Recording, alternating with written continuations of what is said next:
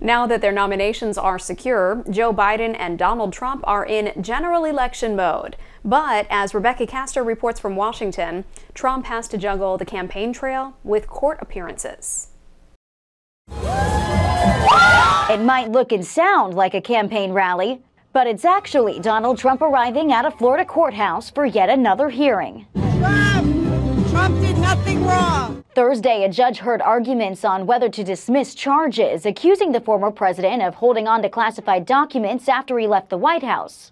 President Biden faced a similar scenario after investigators found classified material at his home from his time as a senator and vice president. But in a controversial decision, a special counsel chose not to prosecute. And the special counsel just sort of shrugged and said, well, we probably couldn't secure a conviction in D.C.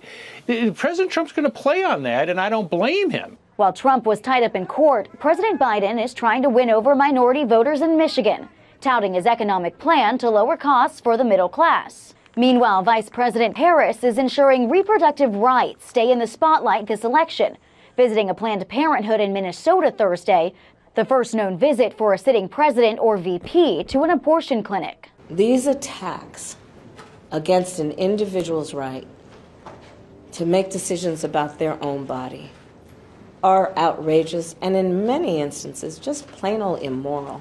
President Biden and Vice President Harris plan to visit every battleground state this month. Trump's next stop is a rally in Ohio this weekend. In Washington, Rebecca Castor, Fox News.